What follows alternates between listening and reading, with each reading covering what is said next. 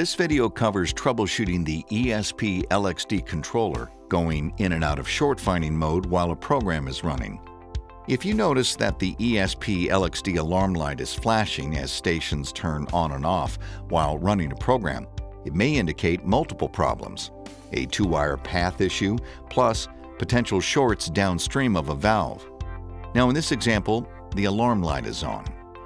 If I press alarm, I see that I'm in short-finding mode, which is causing the alarm.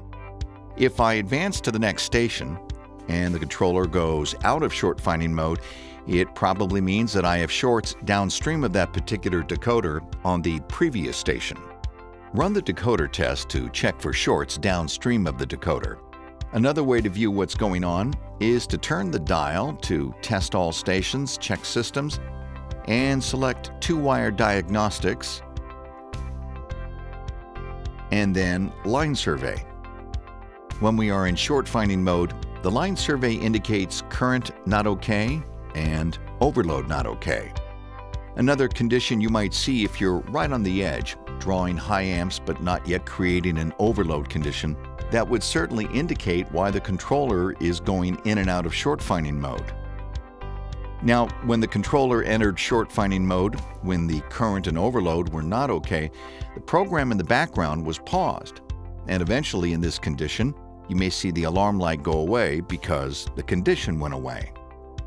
In this case, we recommend turning the dial to the off position, which cancels the program that is currently running. Turn the dial back to Test All Stations, Check System.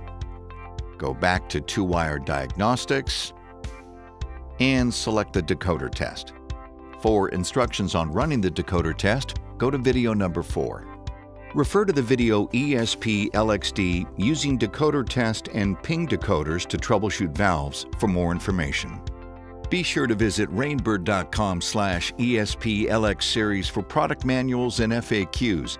You can also call us for free professional support for programming and troubleshooting.